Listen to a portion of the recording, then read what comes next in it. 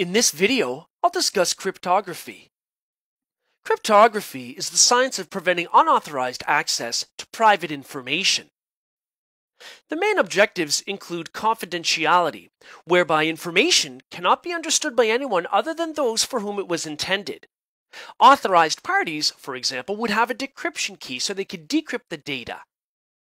With integrity, stored or transmitted data that gets altered can be detected. Now, when we detect a change, it either might have been intentional or unintentional. Either way, it's one way that we know that data has changed from one point in time to another. Non-repudiation deals with the fact that a creator or sender of information can't deny in the future their explicit intention in creating or transmitting the information.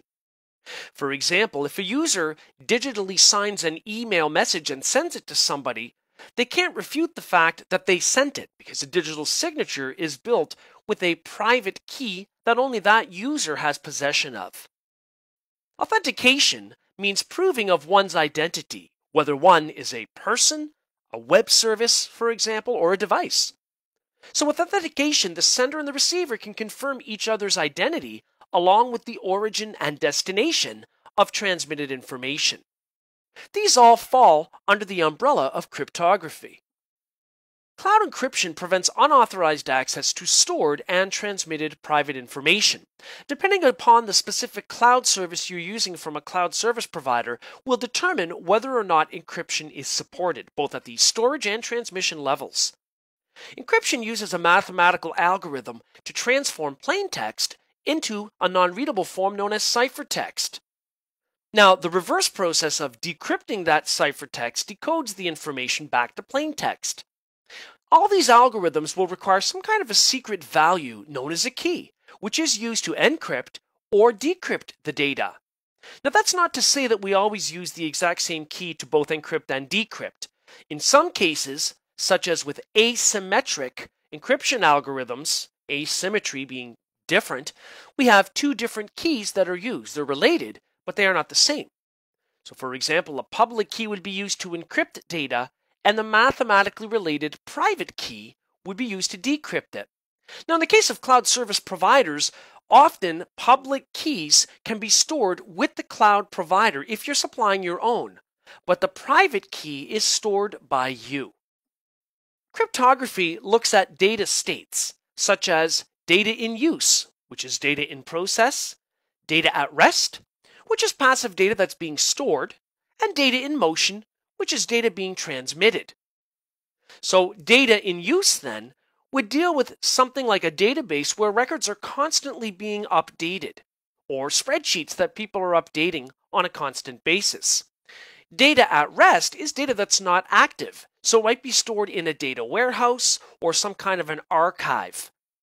Data in motion is data that is traversing a network or temporarily residing in computer memory. Now, the issue here is, do we encrypt, for example, data in use, at rest, and in motion for confidentiality? And the answer will really depend upon your needs and, in some cases, regulatory compliance. Certainly, we can encrypt data that's being used, data at rest, and data in motion. We can protect data in motion by using encryption tunnels or virtual private networks. We can also use network session encryption or higher-level specific encryption mechanisms like secure shell or SSH. This is used to securely make a connection to a Linux host or a piece of network equipment in a secured manner. The connection is encrypted. We could also use secure sockets layer, for example, with a website to ensure that data is encrypted and kept private. With data at rest, we can use various encryption algorithms such as AES, RSA, SHA-256, and so on.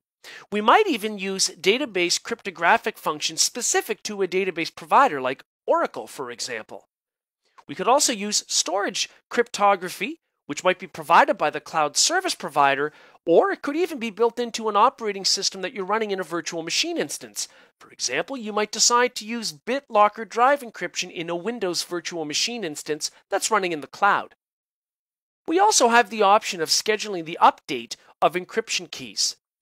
Encryption keys will often be changed for security purposes. There should also be auditing in place. Auditing makes sure that the appropriate parties have the keys that they need and that they're using those keys appropriately. We also have the option of considering minimizing our storage of sensitive and classified data where possible.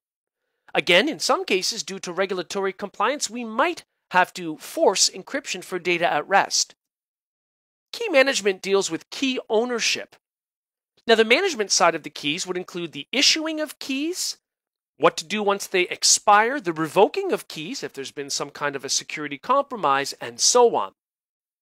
In the cloud, key management can be a shared model, a consumer provider model, or a scenario where keys are maintained exclusively by the cloud service provider. For example, if we want to use encryption to connect to a virtual machine instance in the cloud service provider might generate key pairs for us. They would store the public key, we would store the related private key. Both would be required to make a connection, for example, to a virtual machine instance. The cloud category can also have an impact on key ownership and management.